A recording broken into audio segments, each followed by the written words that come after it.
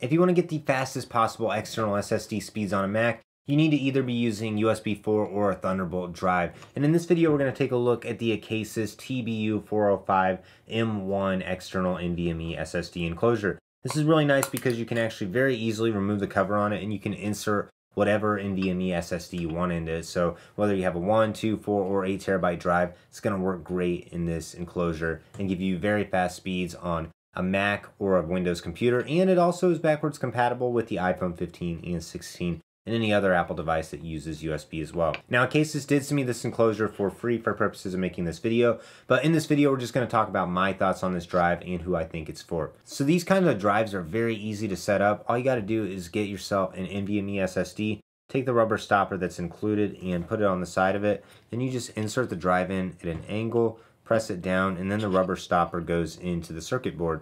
What's really great about this enclosure is it has a coolest design, so you can very easily insert the cover on it and it just snaps into place and it's not going to fall off or have any issues like that. This is a nice metal enclosure. It feels really good. It has a really sleek design to it as well. The metal does a great job at acting as a heat sink for all the heat. Now, whenever you do start using this for a long time, especially if you're using it in the Thunderbolt mode with the Thunderbolt cable that's included, this will heat up. ACASIS does include 2 thermal pads in the box as well, and you can put those on either side of the SSD before you insert it into the enclosure, and that's going to do a better job at dissipating the heat. So in the box, you do get the enclosure, you get a Thunderbolt 4 cable, and you get 2 of the rubber stoppers, and you also get 2 of the thermal pads as well. So you get everything in the box that you need to set this up except an SSD.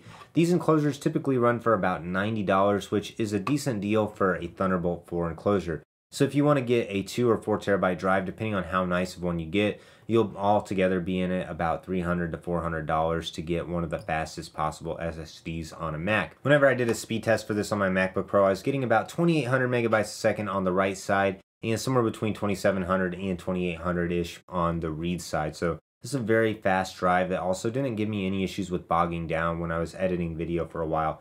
I've done several edits and projects on this and it's worked great. I've been using the Samsung 990 Pro SSD on it and had no issues at all.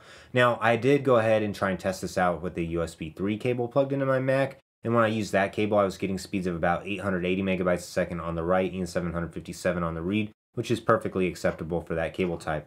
I also did find this worked just fine using it on my iPhone, even with the included Thunderbolt 4 cable. But overall, this is going to be a great enclosure for anyone who's looking to have really fast speeds with a variety of NVMe's.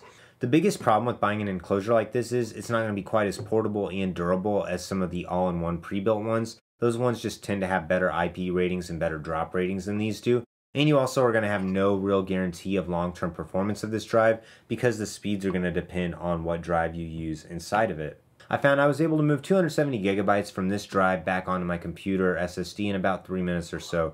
And the SSD fits really well in it. The cover on the back fits great as well. And this just has a really sleek appearance to it as well. So overall, I have no problem recommending the ACASIS TBU405M1 external SSD enclosure. I think this is a great option for anyone who wants to be able to build and customize their own drive, and you can use this either as an external enclosure, or this is also going to be a great option if you want to take a laptop SSD and clone it to this, or use this as a boot drive with a Mac Mini or another computer. There's just a ton of use for having an enclosure like this around because you can put any drive in it that you want. If you're interested in buying one of these, I do have links to buy in the description below. If you have any other questions about this drive or want to check out my favorite SSDs, leave a comment down below. I'll do my best to answer them. Like this video, subscribe to my channel so you don't miss out on any upcoming content.